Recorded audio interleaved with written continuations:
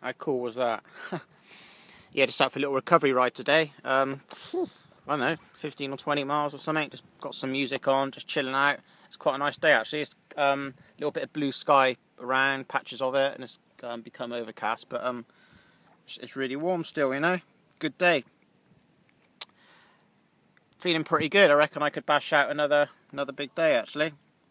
So I mean, I noticed I'm recovering much better after being on this lifestyle as well. Feeling pretty good. I was going to say about a report in the newspaper today in the Sunday Mail. Obviously it's not in front of me. I cannot remember the name of the reporter, but you know, I don't know, that's besides the point. But unfortunately, a mother was hit over by a cyclist in London, and there was two sort of points she was making in the paper. Really, you know, well, two things she said. One was like, called the person a Lycra lout. You know, was it a person in Lycra or not? You know, we don't know that. It's kind of putting every cyclist in a frame of, you know, a bad report again, really, isn't it?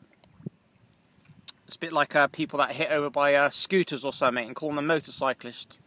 Same thing. Just gives us all a bad name, fuels the fire a bit more.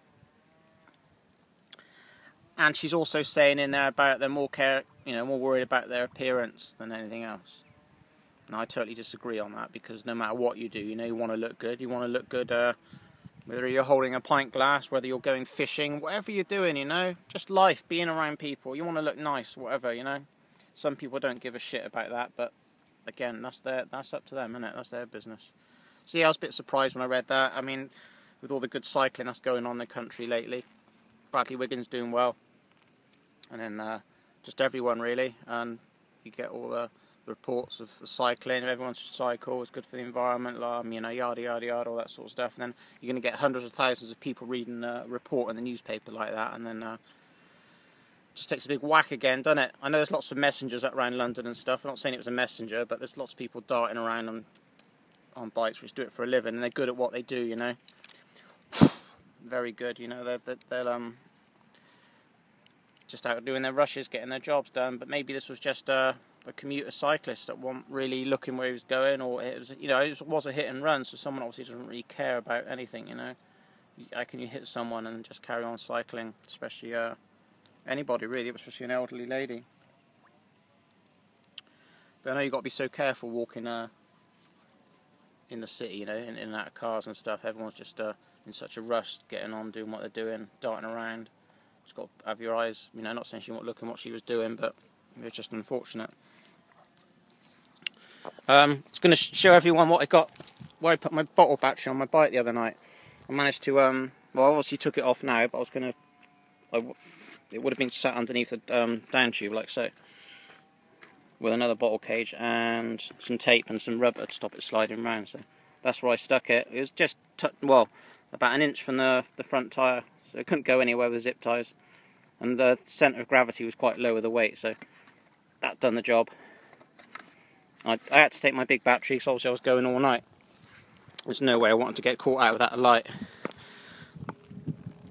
But yeah, it rode pretty good. Obviously feels a lot lighter now because that loop-in battery is pretty darn heavy.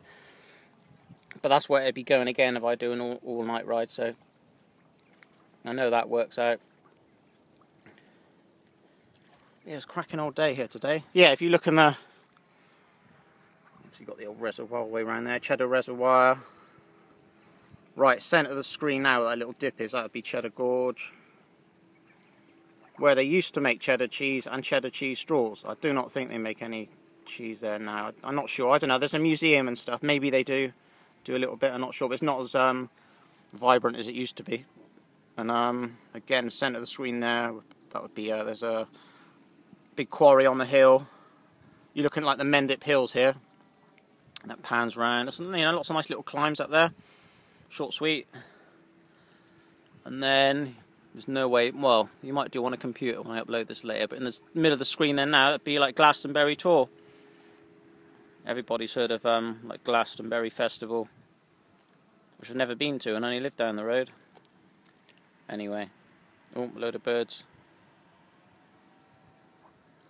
I've never actually been around here before. Never cycled around. I went up to look at the skate park actually. They've got a nice little concrete skate park here now.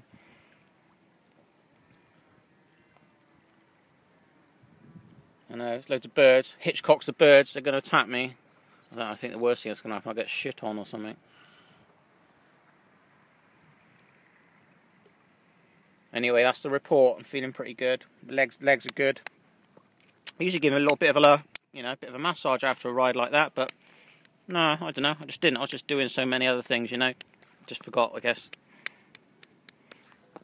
I've suppled up all right though. Really good. Eat your fruits and vegetables.